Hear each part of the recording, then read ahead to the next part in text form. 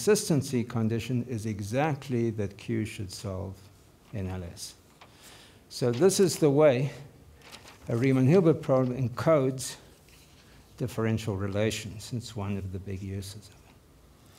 Now, there is another, so that's I first of all spoke about an occurrence of a Riemann-Hilbert problem which comes from out of the blue.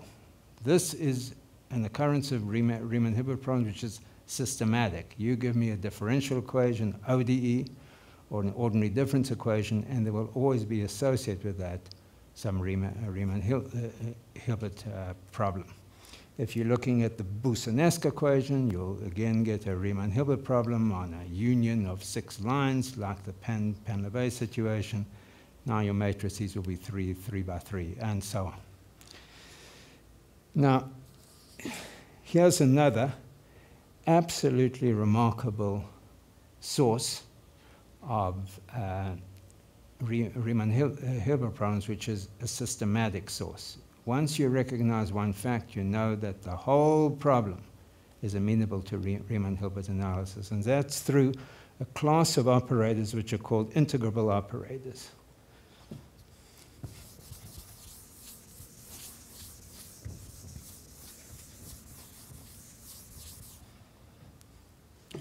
Now, I should mention, of course, that when it comes to the NLS equation, many people have worked on it. The first understanding of what the asymptotic should be when t becomes large was due to Zakharov and Manakov.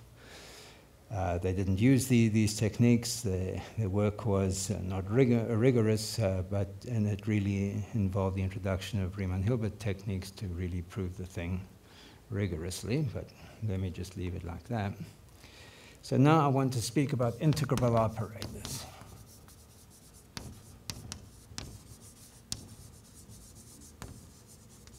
So again, you have some contour which is oriented, usual business. And we say K is an integrable operator on sigma if K has a kernel K xy equals the sum of fi of x, gi of y, I running from 1 up to n, divided by x minus y. Those are for points x and y on the contour. And to see how the operator acts, you just do the usual kind of integration.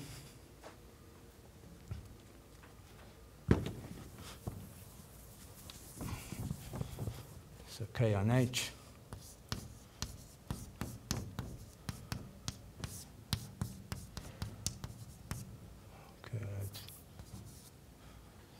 K of zy. Where you integrate on the given orientation. Any operator like this is called an integrable operator, where fi are bounded and the gj's are bounded. Now, these operators have come up in special form in many, many different situations. So they first began to be investigated as a group by Shashnovich in the 1960s, but then the people who systematically investigated the properties were Itzergin, Kitaev, and Slavnov. Maybe I have it wrong. Just Itzergin, Kapaev, and Slavnov. That's right. For example, if we look at the old sine kernel, that's of course just e to the ix, e to the minus iy, minus e to the minus ix, to the iy, upon x minus y. It's exactly of that form. And many, many other operators which you meet have this particular form. Now, the most remarkable fact about this operator, which is completely unclear in the beginning, is that attached to this operator in a canonical fashion is a Riemann-Hilbert problem, in a canonical fashion. And what it means is that any problem which involves such operators, say of an asymptotic problem, gets transferred over to an asymptotic problem about a Riemann-Hilbert problem for which we have technology. So this is what I mean. You see an operator like this coming up, you know you've got a tool in your hand which will enable you to analyze it. So what is this Riemann-Hilbert problem? Is the following. Such operators, integrable operators, form an algebra. If you add them, you again get one of the same form. If you multiply them, you'll get one of these same form. But also, very importantly, it's invariant under taking inverses. So if k is integrable, then 1 minus k is also integrable. So it's invariant under taking inverses. So here's the fact of the matter.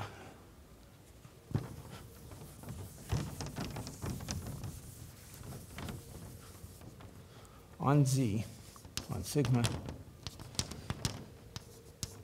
V of sigma is defined equal to identity minus 2 pi I F transpose times G, where F is the vector F1, Fn, and G is the vector G1 to G. So rank 1 perturbation. Then 1 minus k inverse is equal to the identity plus the sum of fi of x, gi of y, I from 1 to n, on x minus y. So if k has that form, its inverse has this form. And what f is, which is f1 to fn, is just given by m plus minus acting on this vector.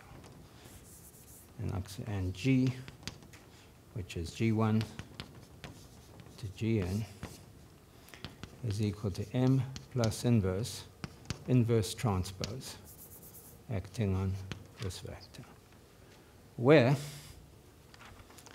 m solves the normalized Riemann-Hilbert problem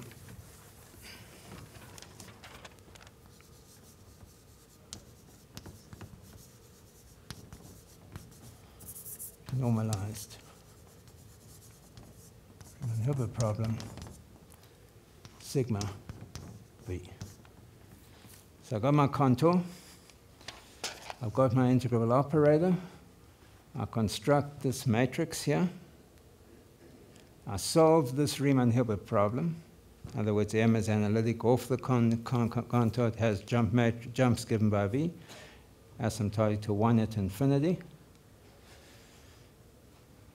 I compute the solution on the axis. I take either plus or the minus. It's not going to matter. Act on F. That is going to give me this function here. This is going to give me that function there. And this object here is the inverse of the original matrix, of the original operator. So this is, if you think about it from a sort of categorical point of view within mathematics, within the category, I mean, you're seeing that the problem of inverting an operator becomes a problem in complex analysis. That's a very strange mixture of things. So let me, in my remaining time, let me just give,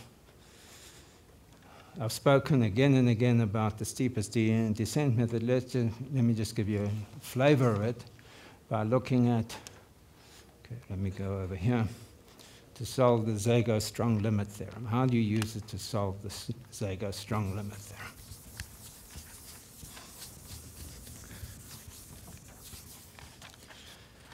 Percy Deift spoke a lot about it during his talk. There's the theorem, Zago's strong limit theorem. So you've got a function phi equals e to the, say, L of z on mod z equal 1, which is a circle. And you assume that Lk times k, 1 to infinity, where Lk are the Fourier coefficients of L. And you look at the operator chi phi, which has components jk running from 0 up to n. This is a matrix. These are the Fourier coefficients of phi. So you build up the toplets matrix of that form. And we're interested in dn phi, which is just the determinant phi, and this goes to what as n goes to infinity, and the answer is, it looks like e to the minus n plus 1 L0, so it's the 0th Fourier coefficient of L, time plus sum of k Lk squared to 1 plus little o1.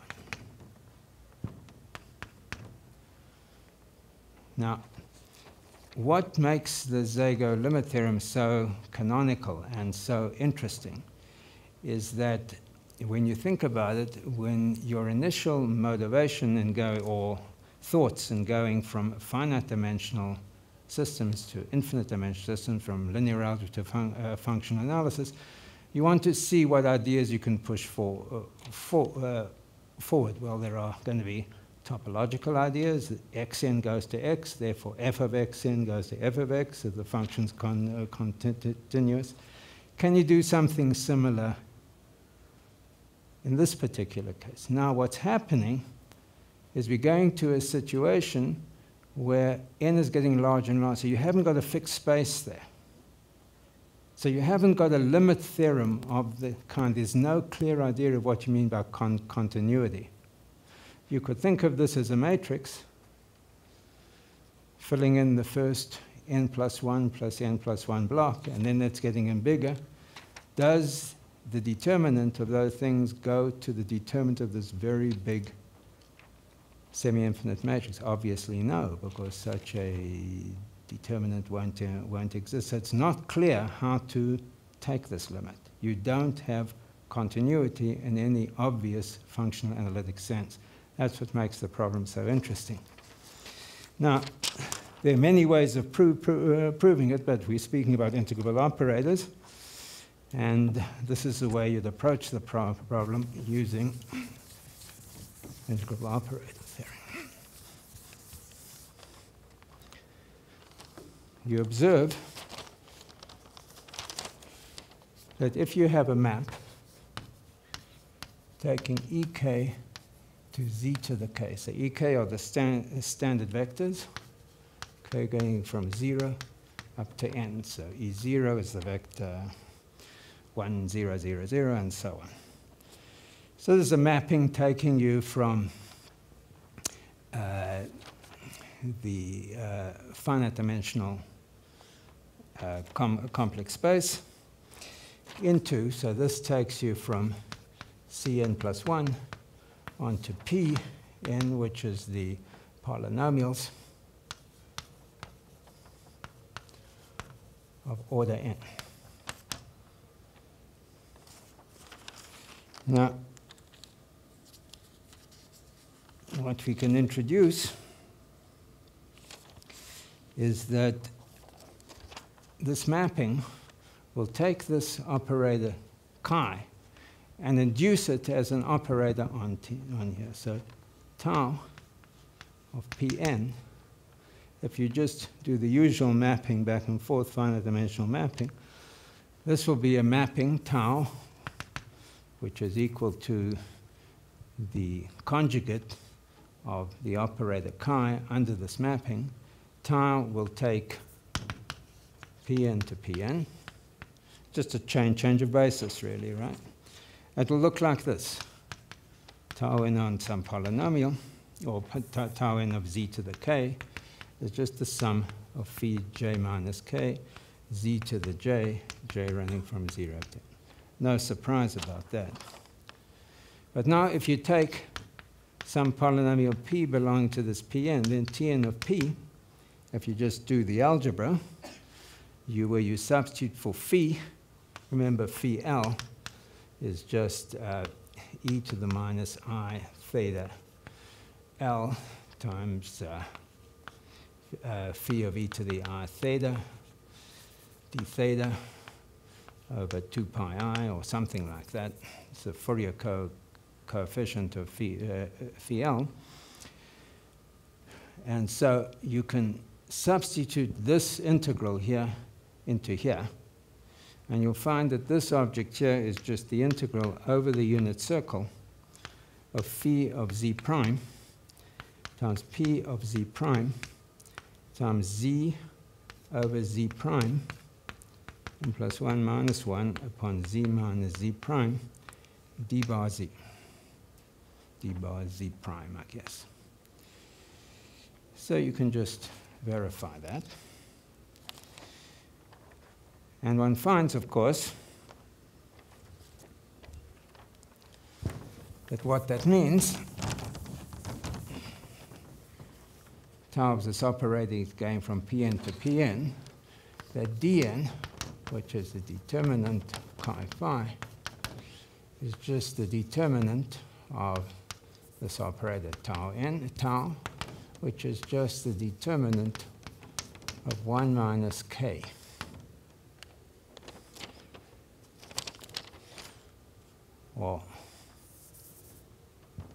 Let me, okay, maybe I'm jumping the gun a little there, and let me get back to the tau n of p is just 1 minus kn of p, where kn is given by this kernel here, which you see immediately is of integrable type. Now,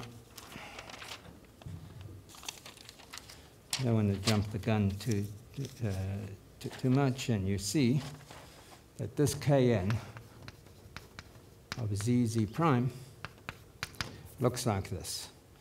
It's equal to fi at z, fi at z prime, I running from 1 up to 2, upon z minus z prime, where f is z to the n plus 1, 1, and g has the form z to the minus n minus 1, 1 minus phi upon 2 pi I, n minus 1. Here you've got just minus 1 minus phi, 2 pi I. So this operator is of this form. So this is what it looks like in this particular space. Now, I want to see how this operator 1 minus kn acts on the whole of L2 of the circle. So I must see what it does, not just to polynomials of degree n, but I must see what happens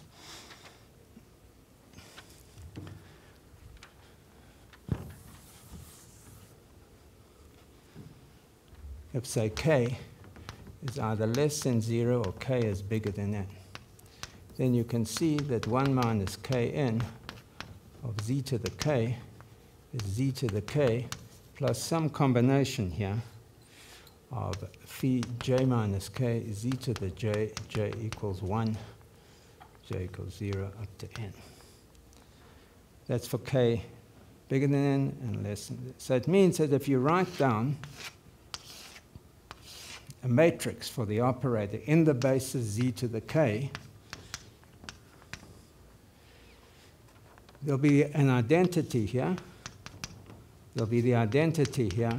This will be 0, this will be 0, this will be 0, this will be 0. Here you'll have the action of tau, and there's going to be some stuff over here. That's what Kn looks like in the whole space. But then the determinant of the whole thing is just the determinant of tau. So the determinant of the entire operator is just exactly given by this operator 1 minus k. And so the conclusion from this fact is that the original dn is just a determinant of 1 minus kn now as an operator acting in the whole of L2 of the circle. Kn is a finite rank operator, it's certainly trace class. So now, how do we use it?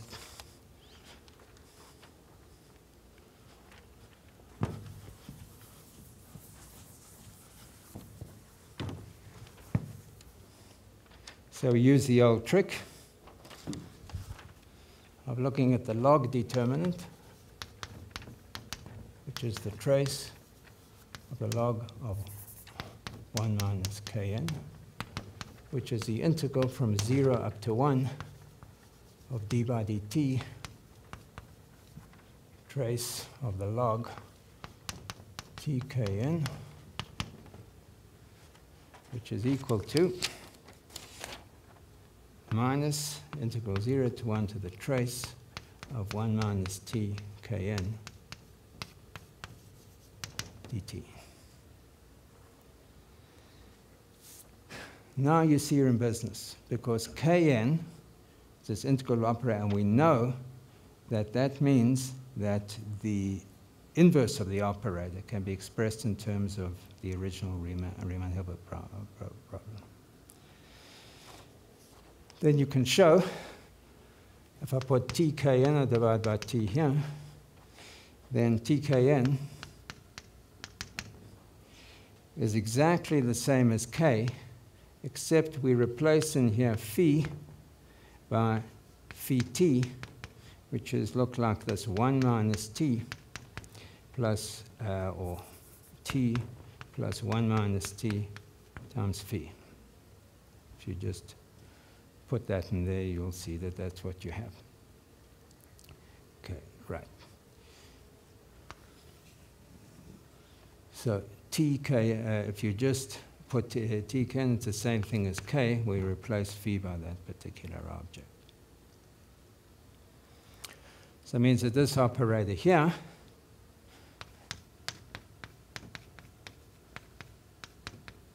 is just 1 minus 1 upon 1 minus up to a sign minus this. It's 1 minus t kn. So this object here is exactly what is expressed right over here in terms of the solution. So this operator here is something which is exactly expressible in terms of the solution of a Riemann-Hilbert problem. So I just want to give you a little hint how this thing is going to work. All right. Now,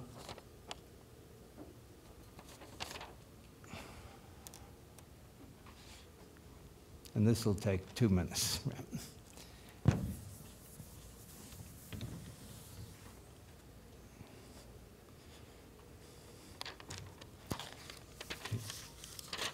Now,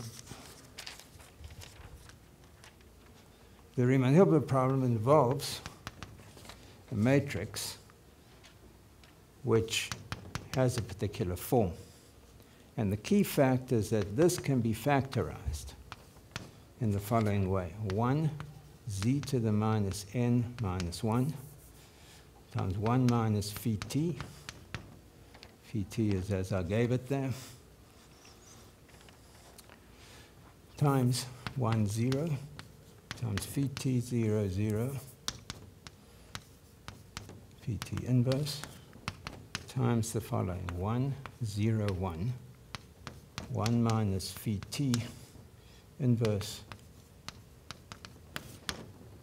And we're looking at a Riemann-Hilbert problem on a circle. Now you see what the motivation is. If we can somehow move this part inside, this part will be exponentially decreasing. On the other hand, we want to move this part outside, and this will be exponentially decreasing.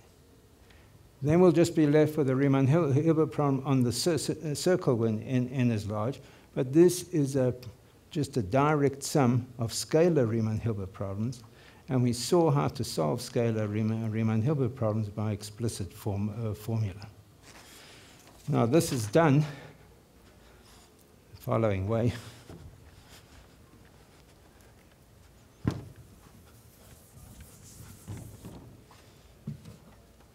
Here's your original circle. You introduce a smaller circle and a bigger circle. You define M tilde to be M outside here, and M tilde to be M over here. Here you define M tilde to be M times the inverse of the right matrix. This one here. This is the right matrix, this is the left.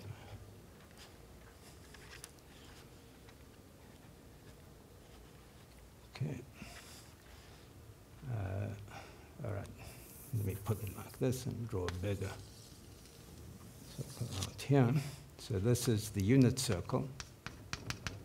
And here you define M tilde to be M times the left matrix. And this M tilde will solve a Riemann-Hilbert problem in the complement of these three circles. But the jump matrix over here is just phi t, phi t. If you think about it, here it will have the term which involves z to the n in here, the jump matrix over here. The jump matrix here will involve the term z to the minus n. So now you see that as n gets large, this jump matrix is just going to the identity. This one is just going to the identity. What you're left with is just a Riemann-Hilbert problem across the circle, which is a direct sum of two scalar Riemann-Hilbert and completely solvable. Filling in the details there is what gives you the precise asymptotic of the problem. The message, just as in the scalar case, you must deform your integrand to a place which is obviously exponential decreasing, and hence you can, and this you've got to do in this particular way. So let me just make a summary statement. So I've shown you some things about Riemann-Hilbert. What I have not shown you is that in addition to the algebraic properties, the asymptotic properties, what about the analytic properties? Well, for example, we know something very special about the Pan-Lebesgue equations. They have certain properties, but if I write down a Pan-Lebesgue equation, how do I know that the Pan-Lebesgue equations are actually Pan-Lebesgue equations, other than that they have the property? That you can do using Riemann-Hilbert analysis. Another systematic source of Riemann-Hilbert problems, which I haven't spoken about, are so-called Wiener-Hopf problems. It's an old form of Riemann-Hilbert theory. And I've only given you just an inkling of how the steepest descent method works in one particular case. It's a much more extensive theory, and I'll just leave it at that.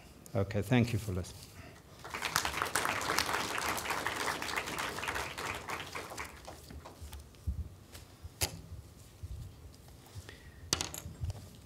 I think perhaps it's time for a quick question, if anybody has one, before we go for tea. Any quick question or comment? How do you check that the orthogonal polynomials satisfy that Riemann-Hilbert? It's an exercise. It's not a difficult exercise. So you do it row by row.